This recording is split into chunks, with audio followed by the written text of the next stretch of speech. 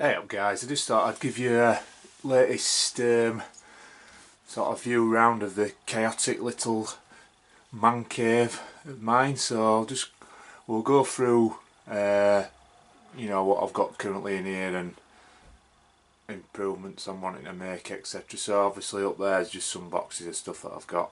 We'll go to the first shelf down. We've got a standard 16-bit PAL Mega Drive there, and the arcade stick. A few Mario figurines there. We've got a standard PS1, the Electron and Master System converter. Next shelf down, we've got, look at that. That's all I've got at the moment. Master System, like Cornistaloro says, sometimes a lot of things have to go to make room and make funds for other stuff. So I've no qualms anymore about getting rid of stuff. I used to really hung up about it, bollocks to it. Just get shut. If you change your mind on what you're collecting, move on to something else. That's fine. So yeah, 2 games there: Heroes of the Lance and Alien 3. And these are my current Mega Drive games.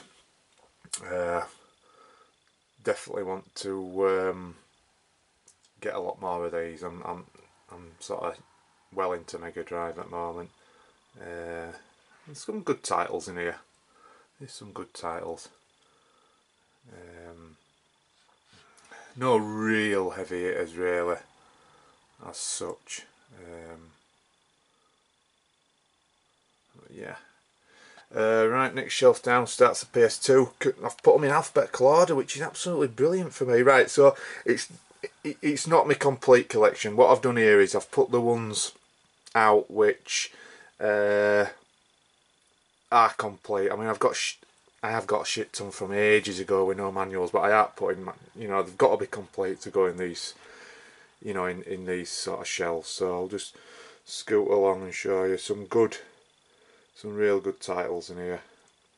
But it's, as we all know with PS2, it's never ending. It's never ending. It'll just, I don't think I'll ever collect, all of what I want. But like I say, there's still, pretty bloody good ones in here. I'm quite proud of it so far, but loads more I want.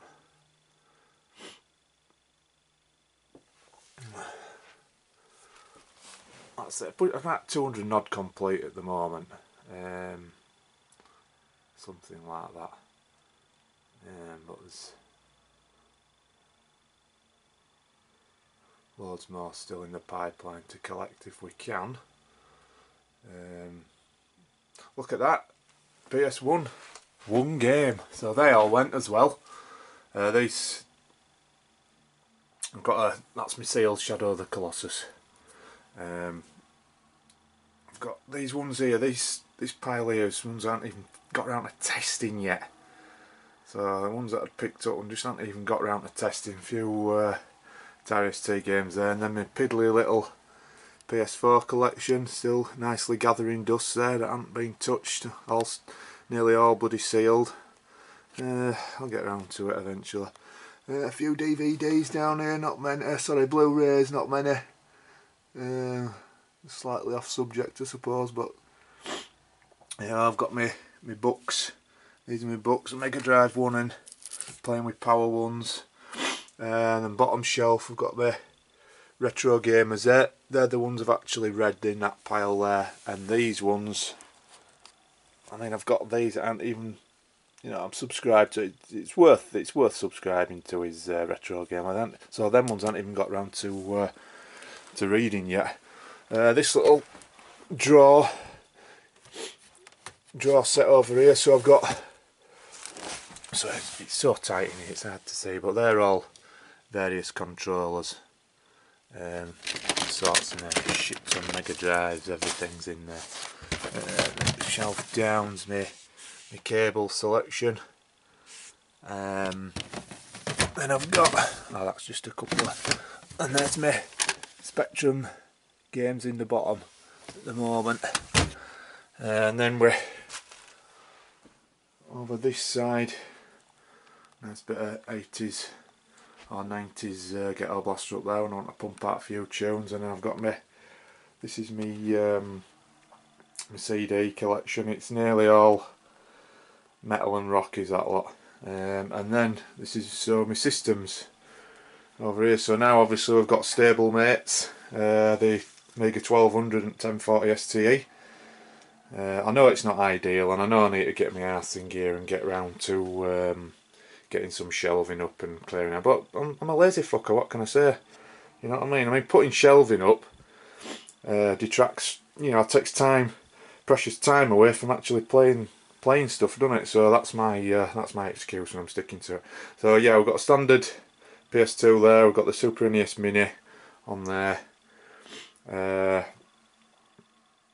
then next shelf down we've got, sorry about this guys, I think I need to zoom out, don't I?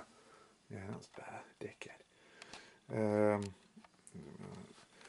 Obviously next down then we've got the Retron, got the test unit, debugging station, fucking brilliant that, get yourself one, PS4 Pro, and then the Spectrum underneath. So it is all wired up, just a mess of wires, but again I'll get around to sorting it out one day, hopefully. But it works for me. It works for me at the moment. Not ideal, but yeah, really chuffed to get these two beauties next to each other. I know there's only one real winner if there were a battle. I know that, but it's just nice to have them. Just nice to have them both. You know, together. I've got more joysticks than I know what to do with now. We're picking them 2-zip sticks up. I'm going to stick one on eBay and stick that other joystick on. But yeah, I've got shit ton now. So yeah, so that's where we're at the moment. I know it's not, you know, a massive game room tour, but it's my little collection, and I'm proud of what I've got so far, and it's, you know, it's work in progress, isn't it? But many more things to try to acquire. Bit gutted I couldn't make it to the Donny Retro Market at the weekend, but it were pretty bad weather where I live, and I wasn't gonna attempt to. In fact, car hasn't turned a wheel in about 4 days. So yeah, so right guys, thank you very much for watching as usual. Please like or subscribe if you can do that. That'd be super. I'm pushing for 50 subs soon. Woo! They're creeping up bit by bit. We're getting there. But right guys, I'll bugger off. Thanks for watching. Take it easy.